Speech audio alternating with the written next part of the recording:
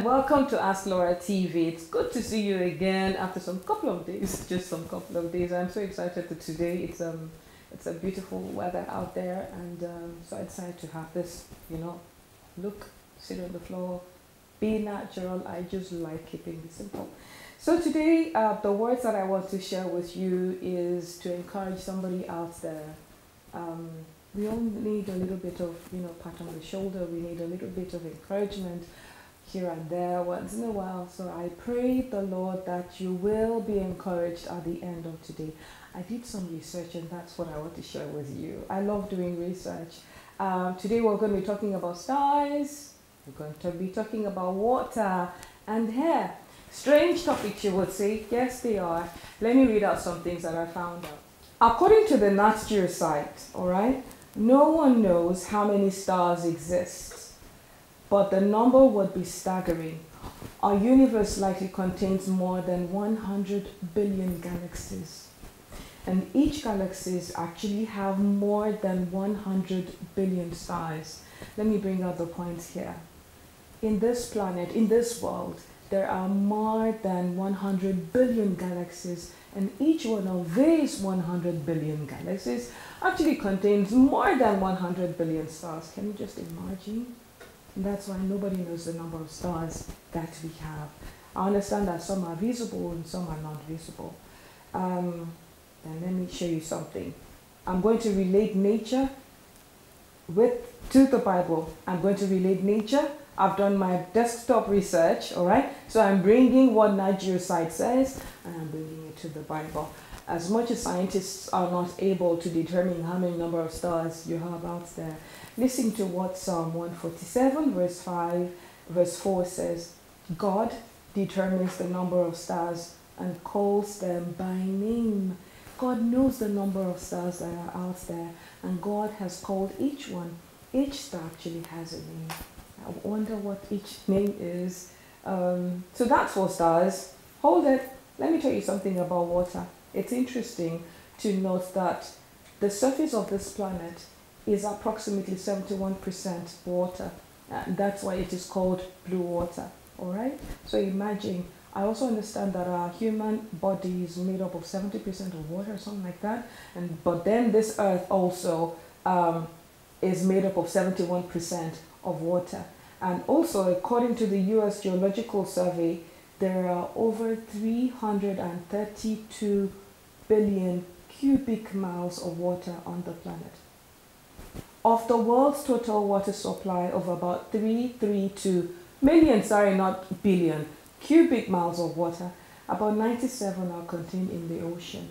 You would remember your school days, you would hear Atlantic Ocean, you'd hear Indian Ocean, Pacific Ocean, you'd hear about Southern, and then you'd hear about the Arctic. Why am I talking about stars and water?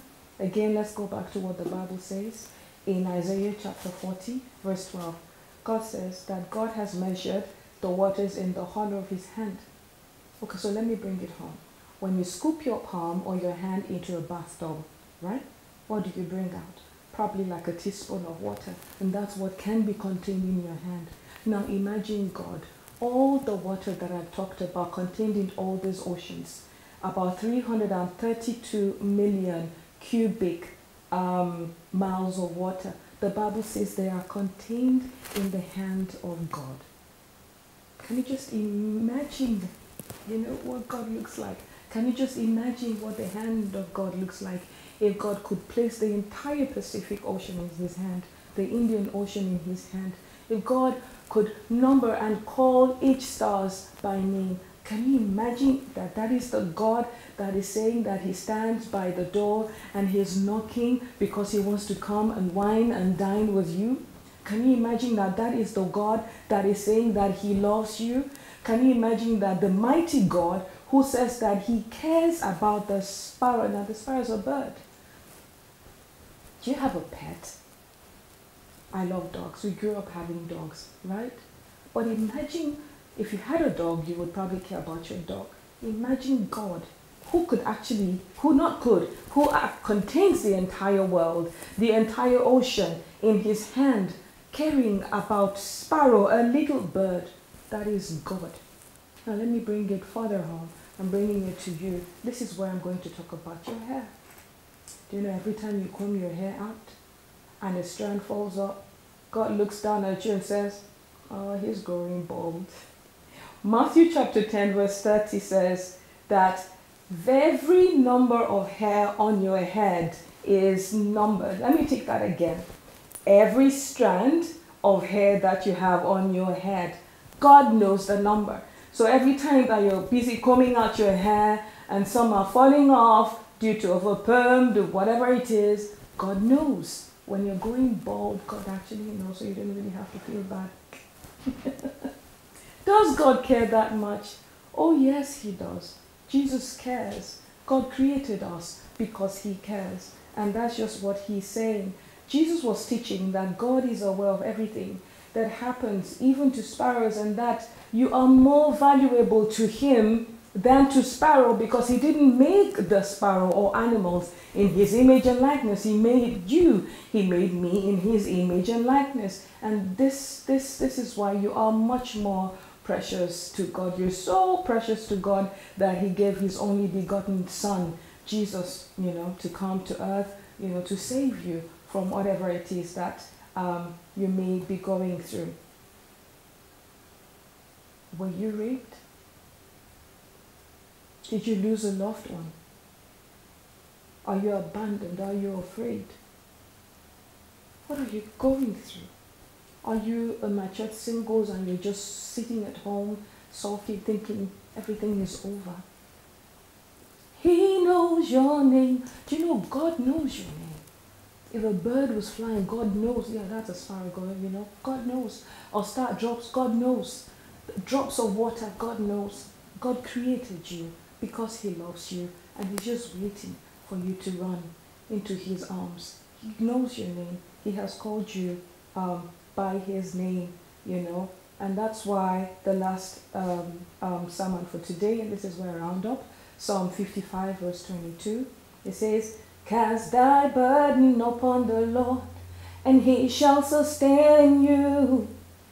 God will never suffer the righteous to be moved. For as for me, I will call upon God, and the Lord will save me. Evening and morning and afternoon will I pray and cry aloud. He will hear my voice. God can hear your voice. If you would only open up your heart and say, God, help me. That's all I'm asking you to say. God, I'm crying out. Cry out to God and tell him, Father, help me. Lord Jesus, come into my situation. Say, Lord Jesus, come into my home. Help my husband. Help my wife. Help my sick child. Help me on my job. Cause me to find favor. May the Lord bless you and keep you. God bless you, and hope to see you soon. Amen.